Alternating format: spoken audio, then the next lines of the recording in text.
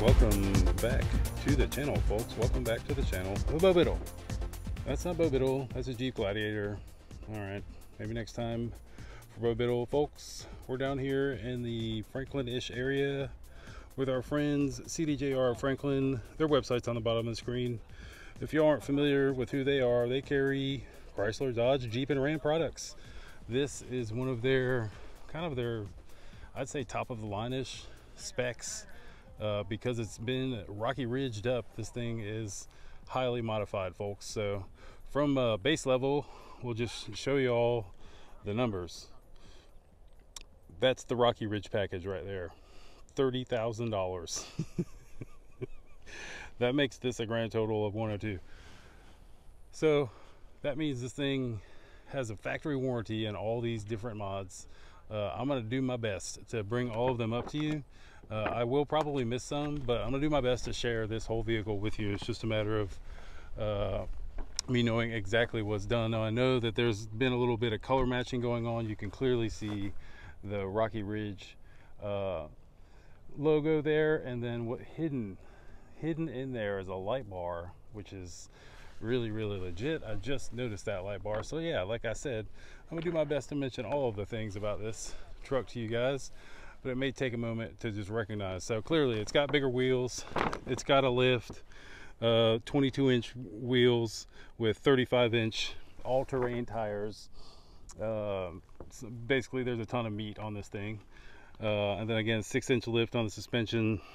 The speedo and everything has been recalibrated, so it definitely runs and drives as stock, I guess, as you would get from the factory. Man, it's so hard to keep this thing in frame, it's so big. But we're going to do what we normally do, start ourselves in the rear of the vehicle, and we'll make our way to the front.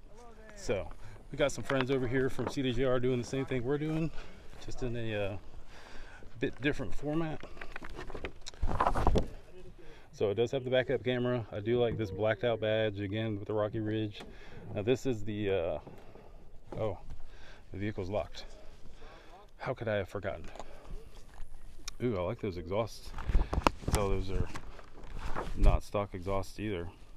So, dude, those do have a really cool look. Oh, it's over there. Unlocks. That's kind of cool that this thing is locked with the vehicle. There's your soft open. Old Hudson out there. You can hear him in the background doing his work. Love the look of this. You can see these have been color match added to the body, which is really cool. Really like the look of that.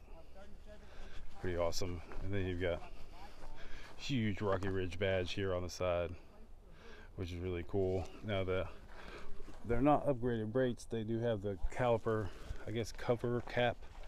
Kind of depends on how you look at things. It does have the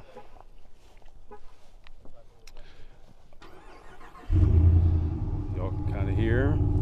It does have the auto start function, which is really cool. A really cool thing if you're trying to keep yourself warm in the inclement weather. This is really light. It's definitely got a spring somewhere inside there helping me do this, because I got a truck and it's older and that tailgate is heavy. All right, let's check out the interior. We're going to zoom out so we can get more things. One of the things I want to make sure to show, again, with the got to unlock things, it does have that step that comes out, which is really nice and helpful. Man, I love the rumble. It definitely has an aftermarket exhaust on it along with the tips. Shout out to that Rocky Ridge bag. There's a kind of a backpack for scale to kind of show. Pretty big seats in here. Does have the Rocky Ridge stitching. This looks so cool in person. It's very, comes off on camera pretty well, but very much a 3D feel and look to that. Huge pano roof in this thing, which is amazing. Oh dude, I love those kind of headrests that like move this forward. I love it. Bunch of power, AC, cup holders. Got another set of cup holders here that come down. I don't want to squish my buddy's camera bag, but a ton of room. Hard mats all the way across. I'll leave that little bobber there. Just a quick glance at these. Really looks nice. I would like the look of this wood. It's aluminum as trim, fabric there, leather here. Doing a really, I mean, Dodge is doing a pretty bang up job for a long time now on their interiors, and they're still really high level. This is 2022, so I can't wait to see what they come up with next. But really looks good, nice and spongy, plenty of storage. I left that in there on purpose so y'all could see the cups. Sorry for the random acts of Michael Jackson jamming, but sometimes you just got to get down, I guess. Key I'm gonna throw right there. I'm just kind of show you guys, this is one of those big water bottles, plenty of room for that cup holder. Get that out of here and show you all the power outlets, the aux, the wireless charging. You can actually leave your phone here as well. This thing slides back and forth, and then on top of here, I'm gonna get this to go forward. This actually has the safe, which is really cool, down inside here. If I can figure out how to open it. Oh, there it is. That's heavy. So safe for money or weapons, or I don't know, some people like to keep a lighter from their friend. Random acts of the tradesman information there. So it's got another action here for opening, which is really cool. Plenty, again, as I was saying, plenty of space in this thing. It does have the pano roof. I love these gauges. It does, you can kind of tell it's got the Rocky Ridge. I'm gonna give you a little zoom activity. It's got the Rocky Ridge logo emblazed into the center of these, which is nice. Center stack. Here's your four-wheel drive. All the four-wheel drive activity is now push button over here, which is pretty cool. If you're not familiar with these center stacks in these Rams, man, they've been doing really nice ones for a while. I think this is version 2 or 3 maybe, and that they have a bigger one and a smaller one. I believe this is a smaller one. So yeah, actually, I don't know, I'm not positive about that. Either way, it looks, and the function and everything is pretty awesome. I like how quickly they jump from thing to thing. And if you're drop a rear view camera here, so you can kind of see there's guys working out back, and it's got the oh, the lines don't move. Oh, I have to put it in reverse for them to move.